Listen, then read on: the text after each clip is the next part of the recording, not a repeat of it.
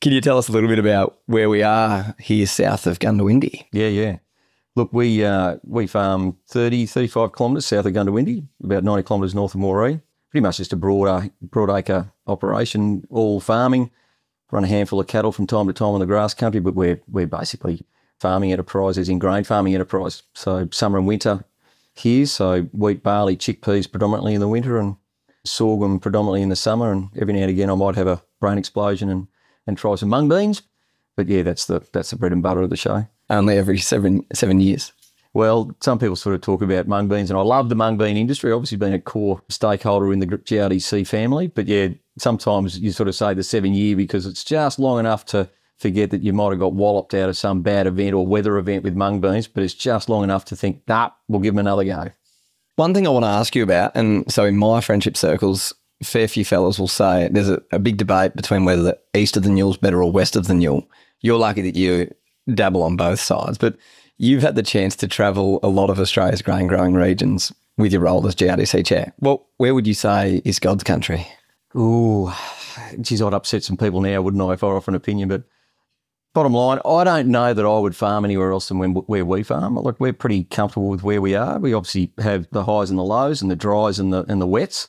But it's interesting how you look at the farming system in the last 20 to 25 years. It's extraordinary the resilience that's now being built into the system. So when we have a really bad and particularly a dry year, what used to be low rainfall, very high risk country is now becoming moderately resilient. And so a bad year, they might be at a tonne to the hectare, whereas in a bad year previously, they'd be a 0 to the hectare. So I think that's probably the thing that I'd say is plenty of challenges in all these systems, but the resilience in the system now rewards most players. Like, there's people farming far west of us where reliability is now a lot more sure. And if I look at places in Western Australia, particularly in parts of South Australia or parts of the Mallee, it's extraordinary the resilience that's now being built into the system. And it's particularly around, husbandry, agronomy, and particularly the soils work that's going on across, now probably 15 to 20 years. And I think for me, like, as you're saying that, I'm thinking back to 2019, driving up through Condobolin and some of those areas through, it'd be Central West New South Wales or Southwest New South Wales, and the discipline of some of the farmers to just make decisions and live by the decisions in these areas is ultimately what's getting them the performance as well in it, as you say, some of those dry years too. Yeah, and I think there's no doubt Australian grain growers particularly are seen as being early adopters, and it's because we have to. We're in a semi-arid zone. We farm in some pretty low rainfall zones. We farm some soils that are pretty scary when you travel globally and you look at some of our soils and think, if you brought some Europeans or some Americans and saw our soils, and we do, they come out here, some of our soils are very challenging. I mean, we're very fortunate that we've got a pretty nice soil type here, but we're light and heavy where we farm. But it's extraordinary what has been able to be delivered in those systems, and because of the early adopters and growers are very keen to get innovation, there's also a bit of a competitive streak in growers. We like to sort of be mates with our neighbours, of course, but we're always a little bit competitive to make sure that we, if we can pip them at the post, we'll have a crack at that. And so that incentivises us to always do a little better and drive our systems a little harder and make those decisions that are always winning decisions. And I feel like in your nature, you absolutely wouldn't be competitive with anyone else around your area. No, I'm pretty much just a laggard here, but it's I live in a very good neighbourhood and we're very complimentary to each other, and we always watch, but we're always interested in what the peer-to-peer thing, and we've always found that peer-to-peer extension is very powerful, but we know inherently talking to neighbours. And one thing that we did some years ago, we haven't done it recently, we need to probably revitalise it, but in our little bailiwick, get towards the end of a season and we'd throw people on a few eskies in the back of a ute and we'd go for a drive and, in the afternoon and go and check some paddocks, and everyone was showing each other their best paddocks, and everything was shiny and fantastic and great. And we then took a view that actually you should not do that. What you need to do is, the challenge is that whoever comes in the afternoon with the beers in the back of the utes, we actually go around and we have to show them the worst paddock and what you would do differently or what you did to stuff it up. So you owned it, we all learned from it, and we all sort of bit of camaraderie around all that, but we actually looked at some of the worst outcomes and learned from that. as opposed to always looking at the winning stuff. And get a few other opinions and ideas as well. Absolutely. Yep. And, get a couple uppercuts from your mates. Have a few stories that you just can never live on. Yeah. So let's talk about then maybe your blunder, if there is one that comes to mind that your mates would pick on you for. Have you had one outcome of a growing season here that you might like to own and share with the GRDC audience? From a shocker perspective, happy to own that. Shocker perspective, probably the first or second year that I came home, which was in basically year 2001, I came home after doing some other stuff. And we did a spray job, and I was actually doing the spray job. I was actually on the spray rig, and I got the actual tech amount right, but didn't get the adjuvant amount right in a product, and ended up with a catastrophic failure in not all our country, but it was just a particular barley crop and a few paddocks, and we were challenged all season. Why the hell hasn't this stuff worked? And anyway, sure enough, you start going counting the drums and you realise you actually stuffed up. So that was my big stuff up many, many years ago. Fortunately, not catastrophic on the business or anything like that, but it was a learning curve to make sure that you're very diligent. I read the label, but here I literally dropped a decimal point in my calculation. Bugger. Let's talk about, so for you, farming here, growing up in and around this area, what has your career looked like, and what were the interests for you in those early stages straight out of school? Yeah, I mean, born and bred Gundawindi, so right on the river, and the oldies have been here since sort of the mid to late 60s, when they got married in the late 60s. Went to school locally. My mother, I'd jokingly say she didn't like me, so she sent me down to Sydney to school, which is about 800 kilometres from here. So I did secondary school down there, and then unusually I then went to Queensland for university. So did an ag degree in Queensland, knocked that over in 4 years, which is actually the time to do that degree in, just to be really clear. I didn't actually extend it or anything. It was actually done in the right time frames, as opposed to some of my mates sort of probably pushed out maybe to a fifth year, but we won't go there. And look, I was really clear, even when I was at school in the later year 11 and 12, I was pretty keen to go and do something else other than go back to the farm and just experience other stuff. So I did the uni degree, and I was very fortunate before I even finished the uni degree. I got a job actually in the cotton industry, and I ended up being the state field officer for Cotton Australia, as people know Cotton Australia today. So I did that for about 6 years, and then at the end of that, I considered what I should be doing, whether I should be going home back to the farm or whether I should pursue a more professional career. And I did seriously consider that, both Sydney and Brisbane.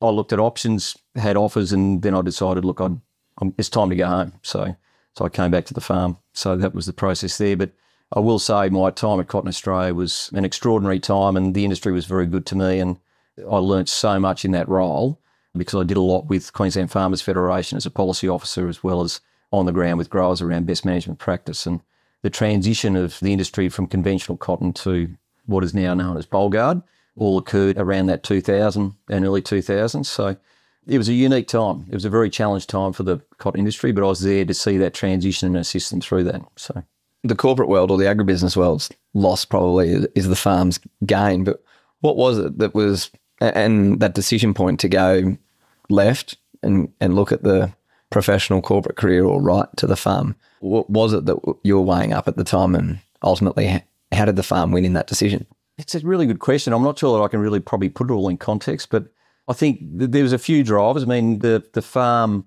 which is the sort of the family history piece, is that, my parents obviously were here, as I said earlier, in the late 60s.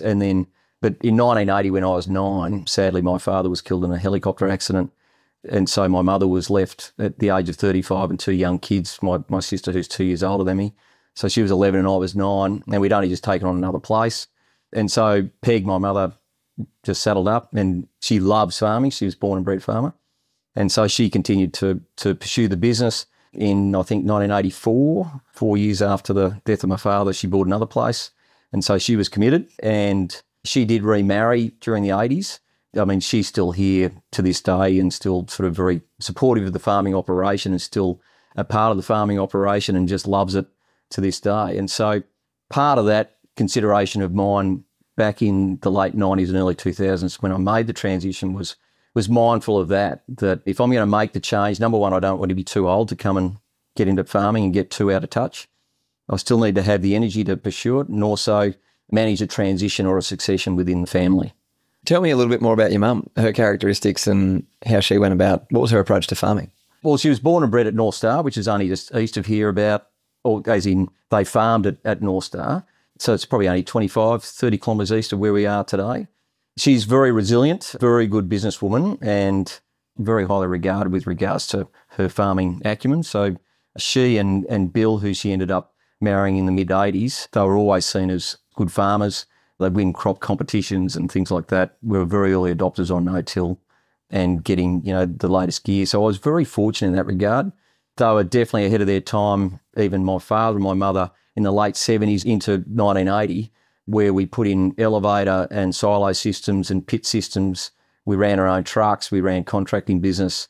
They started with 1,100 acres and then just continued to grow the business. So my mother's been obviously here through all that journey, and she managed what was a tragedy but turned it into success and supported us all the way through the process. But she's a very strong and able woman and still contributing today when she's in her late 70s. That transition for you back into the business, did you come in guns blazing, a million ideas, or did you kind of come in slowly and your mum was still the boss? Yeah, it was pretty unique. We're a pretty unique situation because I effectively had my mother and her husband, Bill, who I have an enormous amount of respect for. So they were running the business. And so I had to sort of ease myself in. I obviously had ideas, but there's obviously dynamics like there is in any family setup. And so we all got on, we continued to build the business. And then probably within 5 or 6 years of me sort of coming home, Bill decided to retire and remove himself from the farming operations. And so my parents sort of basically bought a house, my mother and Bill bought a house in town. And so that sort of transition started to occur fairly early after I came home. And for you then, look, you obviously sunk your teeth into it and then we're going to start to get towards this GRDC, but the off-farm roles and the interests in that, how did they come about? And was it the first however many years, was it just purely 100% involved here, or because of what you'd done with Cotton Australia, was there interest in things still happening outside the farm gate? Yeah, look, I absolutely, the external of farm gate, I always feel that farming is very challenging in its own right. So I never dismiss the fact that this is a full-on job, running a farm business. And as all farmers know, the men and women who run their farms and their farm businesses, they're all things to everyone and everything. And they need to be multi-skilled, from marketers to, tyre changes and everything in between and running all the business stuff. So I don't discard that, but I always felt I needed to do something more or make a contribution elsewhere. So I was very fortunate when I moved out of a full-time role at Cotton Australia and coming home. I applied for a particular role and I was very fortunate to get it, which sort of helped that trajectory. And I ended up on the council of what was called the National Rural Advisory Council. And it was a federal government organisation that looked at all exceptional circumstances, which is mainly around drought. And so I did that for 6 years and was on the council for that, travelled all around Australia doing drought management issues on behalf of the federal government, and they used to have subsidies available. And that was really interesting, but it also exposed me to agricultural systems in serious distress and also individuals in serious distress. And that was pretty hard to handle. But you're there to try and support through the federal government mechanism, and we were part of that group. And then, so I was able to do the farm thing. That was probably, 20 to 30 days a year. And then I've just sort of morphed into different roles on the way through and obviously just ended up at GRDC somewhere along the line. One of those roles that you've had that really you hold quite close to your heart or that you're most proud of? Certainly since I've come home, probably some of my biggest learnings and probably the thing that's probably given me the most significant impact from the way I act from a business perspective is actually my role at the National Rural Advisory Council when we saw businesses and people in deep distress.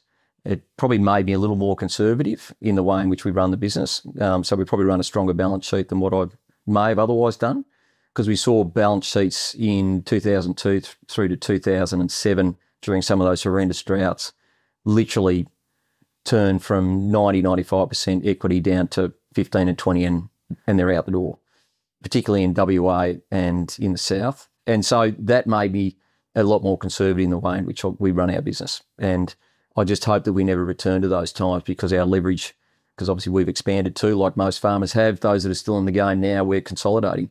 we just need to make sure that we're mindful of the balance sheets and make sure that we manage the expectations around our financiers.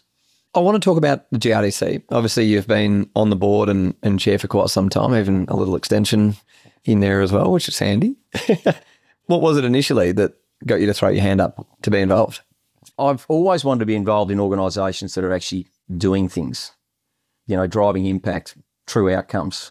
I've obviously dabbled in the politics and agri-politics, but I'm not heavily engaged. I'm a member of agri-political organisations and I support them, but I put my time in other places, and I really take my hat off to those that are involved in agri-politics because I still see it as a key thing to make sure we have representation. But the GRDC more particularly, I started getting a little frustrated around the communications and what was occurring at GRDC. I always respected GRDC, thought it did a very good job.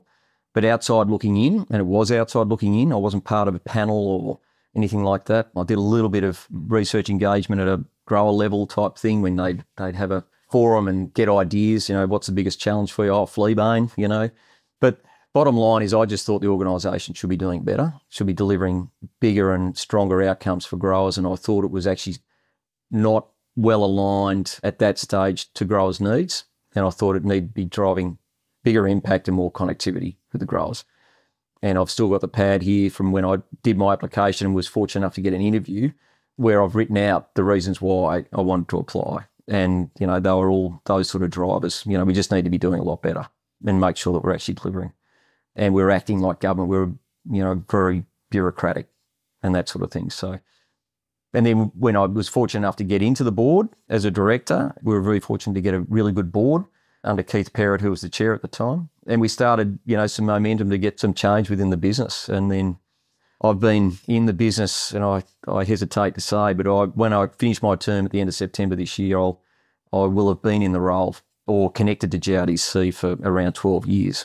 It's quite a substantial period of time. It'll be the longest ever, and I don't say that people should do that, and I feel a level of responsibility for being on that journey for that period of time, but still really energised. The day that I step out of GRDC, I've still got energy and I've still got real opportunity for the organisation, not, my ideas, but, there's real opportunity for the organisation. And in some ways, I'm a little impatient, but I'm always looking for energy and drive and making sure there's an evolution in every organisation. And it should be a continuum. So GRDC, just like we as individuals, we need to innovate and we need to continue to evolve. And I expect the same thing of GRDC in the way in which we do business and the impact of our investments to always strive to do better. And so when you walk in 2012 for that first day, you obviously got the position as a director and you've got these big ideas. Did you just come in and kind of shoot from the hip, like this is where I think we're no good and this is where I think we're doing things good and run with it, or did you have to go in a little bit conservatively? No, go in there very much a listener in the early phases to get to know the heartbeat of the business, the who's who in the zoo, which is particularly important, the strategy organisation, how we're executing. It took months and months and months for us to get to know the business because every director was new except for one in that term. And so it took us a lot to sort of get comfortable with the organisation, get our feet under the table, as it were. But once we started to get engaged, we got informed and the management were very good in informing us when we were asking questions. And then obviously over time, I've just got to know the business so well. And there's no doubt we could see opportunities very early in coming into the business. But it was with the backdrop of the aspiration of us doing better, acting differently. Our research partners are changing. We need to be far more agile. We need to be far more impactful. And we need to look for new and emerging partners that might deliver different products and services or outcomes for our growers. So for me, I wasn't familiar with the GRDC at all. 2012, I'd just come off a year at jackarooing. We were still, and it seems funny to think, we were still sewing everything, no GPS, just put the wheel there and it's good enough and kind of keep going round and round.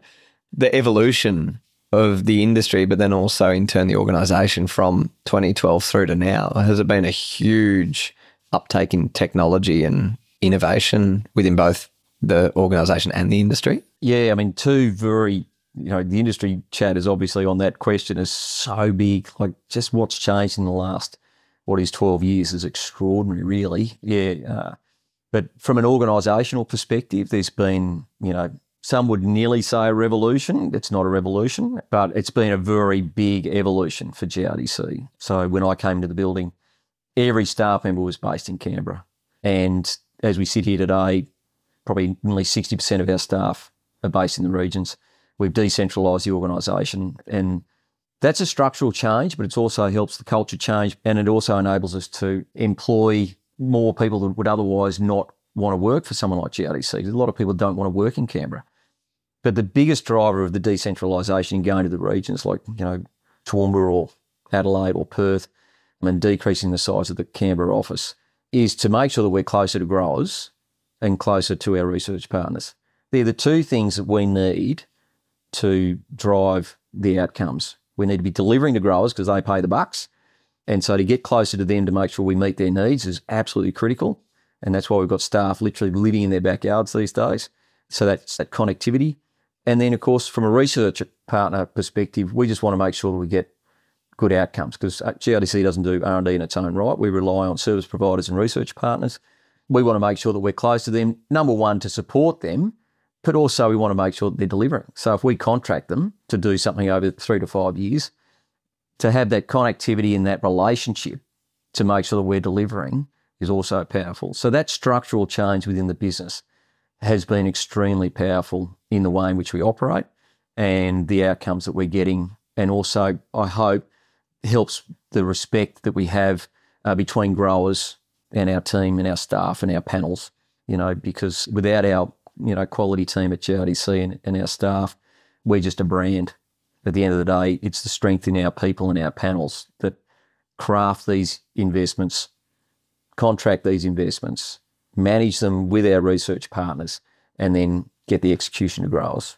And from the outside looking in, I'd say it seems like for yourself, but I'll say the broader leadership team as well, there's a huge amount of accountability and responsibility that you put on yourselves, and the standard that as a leader that you, I guess, expect that this is, we're given, it's not a right that we're here, we're actually privileged to be here, and let's get on and make sure we're doing the best for the industry. Yeah. And look, to be honest, I probably couldn't put it any better. I mean, it's actually the way in which we think, the responsibility is significant. We're investing circa $230 to $240 million a year at the moment. We need to make sure that those investments are the best quality investments. And we don't want to be in a position where we're just putting money out the door for the sake of getting money out the door. It's about actually making sure every investment has a return attached to it. So when we develop an investment, we make sure that we actually do the economic work to make sure it is actually going to deliver something, or we hope that it's going to deliver something. The rationale's there, and then we monitor it on the way through and deliver. And the other thing is that we take, in some part, the responsibility for a broader agriculture sector, because the grains industry is now the biggest industry. It wasn't the biggest industry. It's got nothing to do with me particularly sitting at GRDC, but it's amazing in the last 12 years, or if you went back 15 to 20, we weren't the biggest sector. We were like number 3, number 4. You had wool in front of us years ago. And obviously the meat industry have always been big. And here, the last 2 or 3 years, the grains industry is now the largest agricultural sector, single, in Australia. And so we're sort of the quiet achiever, and I think GRDC in part reflects that. Our growers are quiet achievers. We don't run the flagpole up too much. We're not high demand politically, but equally I think we need to make sure that politically we're respected for that. So when we do need help, we should be recognised that we normally run our own show. We take responsibility for our own actions. We help ourselves. We innovate ourselves. We have service industries that support us, etc. But we also want to make sure that we're respected politically when we need them. And GRDC has always taken that responsibility very seriously. We're a big player in the sector. Where we can help others, we will. So collaboration is a big piece of GRDC's business. If we can negotiate a deal with the cotton guys so that every cotton grower is a grain grower, so we should be doing more and more together. Same with Meat and Livestock Australia. There's a lot of sheep and cattle producers, even goat producers that are grain growers. Where we can do aligned activities, we should be doing that to leverage the growers' dollars and making sure that we're actually getting the best bang for our buck and better impact and better efficiency and better alignment. Is there a project or a part over the 12-year journey that you hold, I guess, quite highly? Maybe you can go with a couple if you want, but favourite memories or moments that have happened over that tenure? Look, I think there's always things that you probably wish you had done better, and there's other things that you are very pleased that are bearing fruit. There's a lot of investments that have delivered significantly for GRDC, but probably one of the ones that probably stands out, which is now just starting to get the runs on the board, is the establishment of Grains Australia, which is an organisation that's wholly invested from GRDC. That costs GRDC and growers money, circa $4.5 to $5 million a year now. But that's about aligning a whole number of organisations. So we've effectively collapsed 4 organisations and put them into one, and we've still got some more work to do there. But that's about delivering, trade and market activities, market information, education into our Southeast Asian markets, and also classification activities across all our commodities. They were all done by all these small individual organisations, different directors, different CEOs. We've been able to amalgamate and align common strategy, resource it appropriately, and hopefully get some really big gains. Because when we go into market overseas particularly, and domestically this is a consideration as well, but certainly internationally, we should be going up there as Australia Inc. You shouldn't have the barley guys going up there, and then separately next week you have the wheat guys going up there. And then the week after you've got the pulse ladies going up there, and then, it's just insane. We are not big enough. We're a massive exporter globally, but we're still not a big producer in Australia, as in globally, but we export a lot. And that's why we're seen as a big player. We need to be really smart about how we act globally and make sure that we've got aligned activities. We go up there as Australia Inc. And if we can get, $3, $5, $10 a tonne across all our commodities to growers every year as a support because we're doing that work on behalf of growers, that is big bucks in growers' pockets. So that's a standout because there hasn't been that structural change in the grains industry ever, and I mean ever. And I think a lot of other organisations and industries could do well to reflect on the grains industry's consolidation in effort, and also getting better efficient use of dollars and leveraging the dollars more effectively. And it takes a lot of people to do that. That's just not me. There was very much GRDC, organisations like GPA, GGL, really getting in behind it, and growers supporting it, which has been outstanding. What do you think it is when it comes to big changes like that? Because obviously the ag industry, we've been around forever and a day, incredibly traditional, but also the world and society and whatnot is changing. Expectations of practices of whether someone's a consumer or they're just a community member is changing.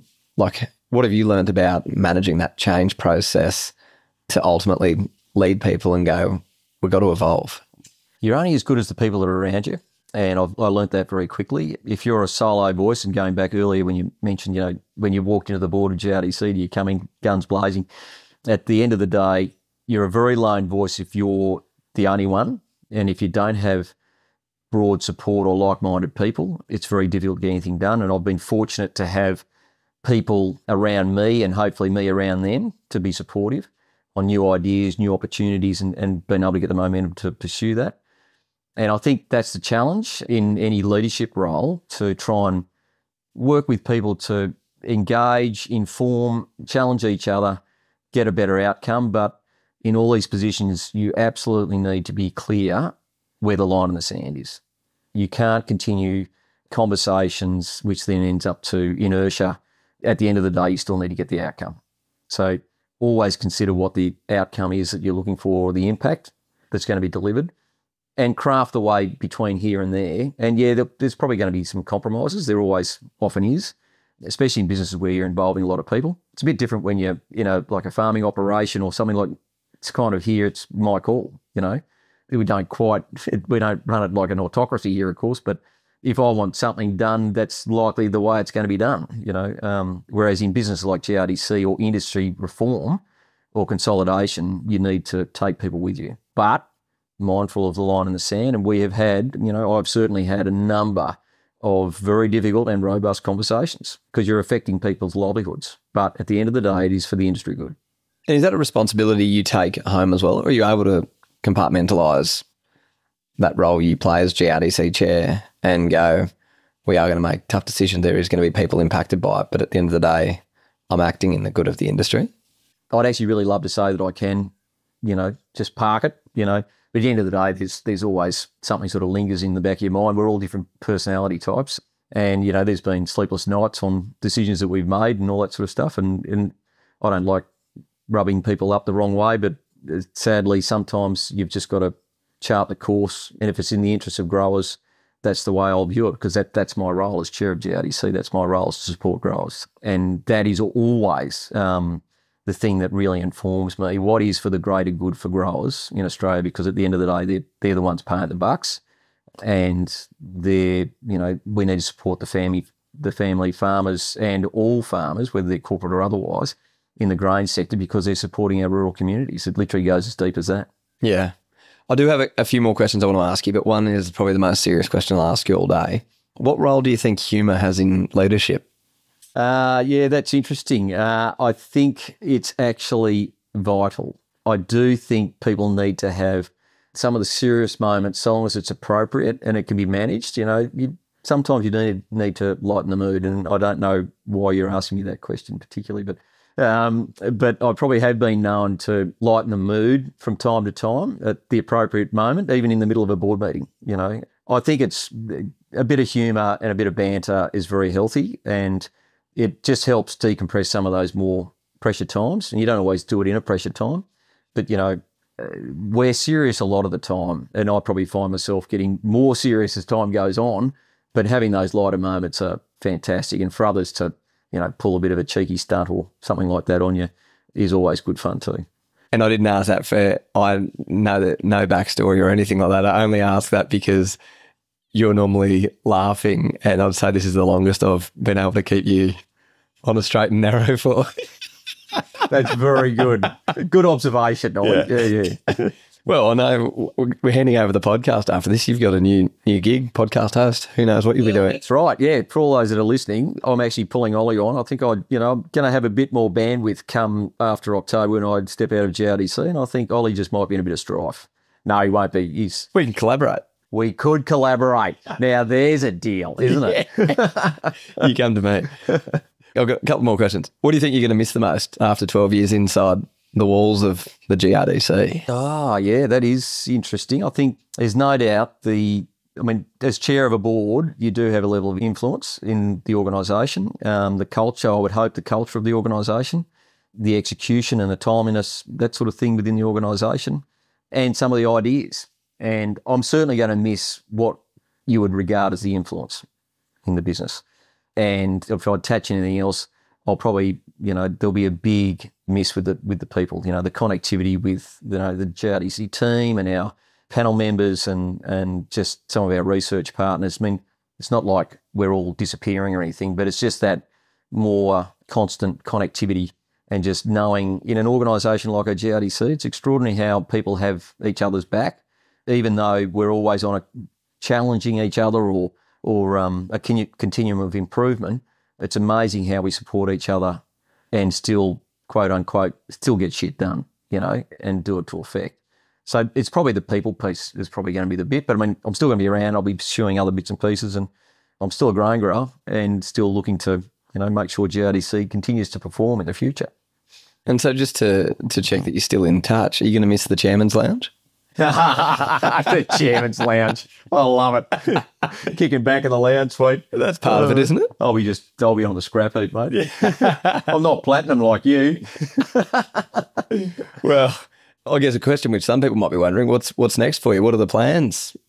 I think I definitely will just take a little bit of a breather. I actually haven't been looking particularly for roles, and, obviously I have conversations with people, but I'm not rushing out the door. I just need to finish because I want to go hard right to the end. Anyone who knows me knows that I'll be going right hard to literally the last minute to make sure that we continue to do work. And I also continue to work for grain growers in my role as chair. So what's next? We'll just have to wait and see. The farm is core business. We've obviously expanded over the last 10 to 12 years since I've been on GRDC. We've made a few acquisitions, but I'll look to probably add something, external. I've got another director role with Lawson Grains, and that's really enjoyable, and they're doing a great job. And so if I can make a contribution, that's the key. If I can make a contribution, I'm happy to participate.